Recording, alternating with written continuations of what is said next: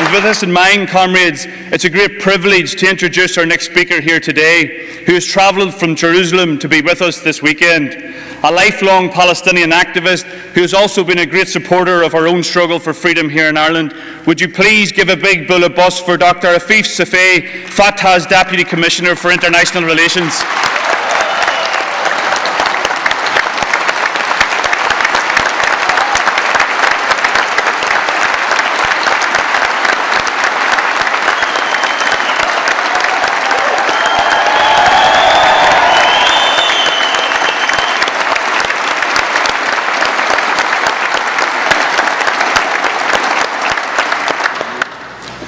Dear friends, I started the day by visiting the murals in Belfast, a very moving experience, powerful messages, and one of the paintings was about the victims of the Gaza massacres. It showed a person in a wheelchair, and it said, they took his land, then they took his legs, then they took his life. Friends, I would like to express our political gratitude to Ireland and the people of Ireland, because you were among the first to hear our cry for freedom out of captivity and bondage. We, the Palestinian people, we have been the victims of European history. And as a result, we never got our legitimate share of understanding, sympathy, and solidarity. But not in Ireland. You heard our cry for freedom, and to that I want to express our full gratitude.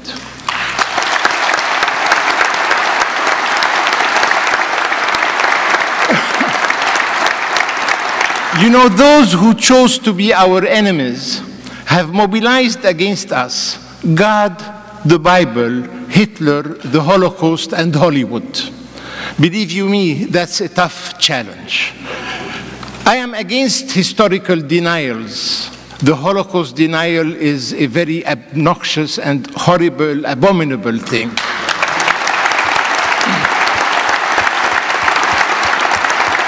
And I want to remind you that we, the Palestinian people, have suffered 3 successive denials. First came the denial of our mere physical existence. Those who wanted to colonize our country pretended that Palestine was a land without a people, for a people without a land. Our mere physical existence was denied. Then we were, as you know, denied our national and individual rights, and we were collectively uprooted and expedited to the periphery of our homeland. And third, and this is worse, up to today, we are being denied the recognition of the historical injustice that was inflicted on us, the recognition of our sufferings, and how often, dear friends, we the Palestinians have to hear our suffering being trivialized and banalized. Dear friends, we engaged in a peace process in good faith. And I was one of the architects of that principled pragmatism that we have adopted. But I will not concede from you doing a soul-searching exercise 25 years after the beginning of the peace process. One has to admit today that during the theoretical years of peacemaking, what we have witnessed was not the withdrawal of occupation, but the expansion of occupation through the elastic growth of the colonizing process in the occupied territories. The constant Israeli policy, and I'm happy to hear the indignation that you have expressed at the beginning of this session. The Israeli constant policy, left, right, and center, is how to acquire as much of Palestinian geography with as little of Palestinian demography as possible. I will not concede from you, we have been unreasonably reasonable. And like the Irish people, we have had to have a soul-searching exercise some decades ago about the different layers of the desirable, the possible, and the acceptable. And we were unreasonably reasonable. We no more asked for absolute justice. We only asked for possible justice. And let me convey a message to Jewish communities around the world. We in Palestine, Israel, are in a situation of unavoidable coexistence. And I would like to them the Jewish communities around the world and Israeli society to know that if a Palestinian state is our right, it is their duty and their moral obligation, because they, more than anybody else, know the price that we have had to pay individually and collectively.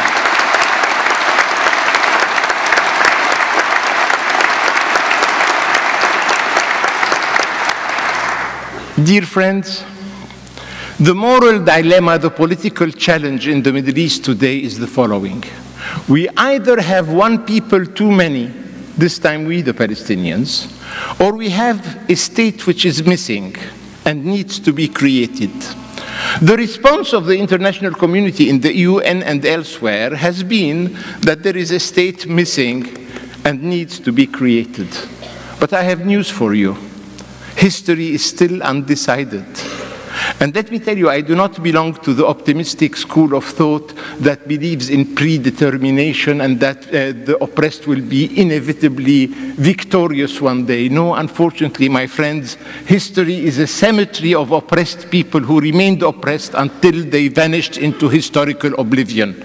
And our obsession with the Palestinians is that we don't want to be the American natives, the Red Indian of cowboy films that vanish into historical oblivion as a society, a nation, and a culture.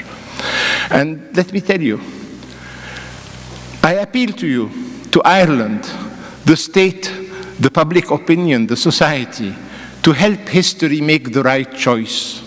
And let me tell you, in the bleakest of moments, and we are now in a very depressing moment in our history, I want to tell you that we remain confident and determined that Palestine will one day soon resurrect.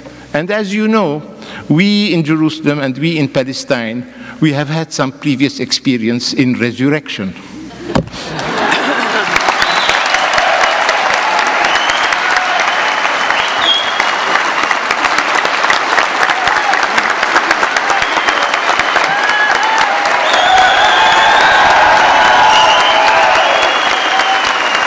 It's wonderful, and you are fantastic.